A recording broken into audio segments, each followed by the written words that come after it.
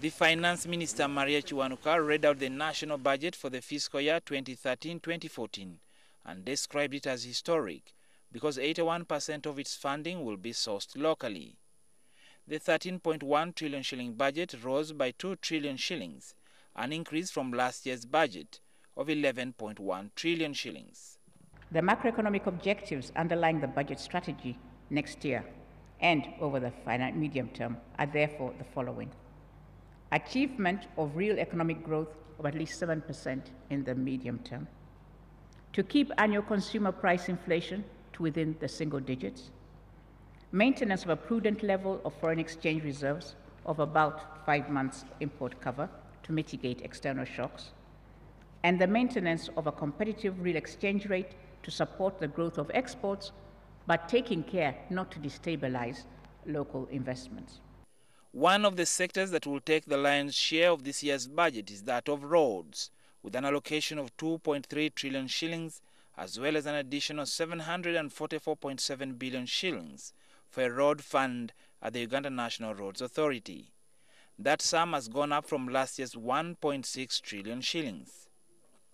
Uganda Road Fund will fund routine maintenance for 22,500 kilometers of district and town council roads and 4,500 kilometers of Kampala City Authority roads and municipal roads, as well as removal of bottlenecks on 30,000 kilometers of community access roads. A further 1,670 kilometers of paved roads and 9,000 kilometers of unpaved roads will undergo routine maintenance by UNRA. Speaking at the budget reading event at the Serena Conference Center in Kampala, President Yoweri Museveni disclosed that an American investor will soon kick off a geothermal project that will double the country's energy supply.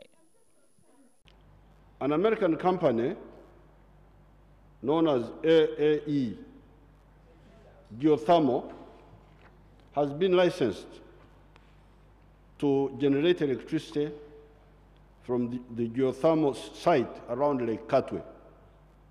They think there may be 300 megawatts in the ground there. The president also weighed in on the growing controversy between Egypt and Ethiopia over the Nile waters, with specific regard to the tension sparked recently by Ethiopia's ambitious billion-dollar power dam, which Egyptian President Mohamed Morsi vowed to resist. I have given these views to the past Egyptian governments and to the present one. Therefore, it is advisable that those chauvinistic statements coming out of Egypt are restrained and, through the Nile Valley Organization, rational, not emotional, and uninformed statements, discussions take place. No African wants to hurt Egypt. However, Egypt cannot continue to hurt Black Africa and the countries of the tropics of Africa.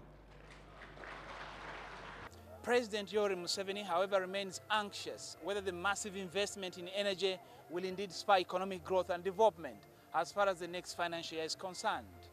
Reina Ojen, NT.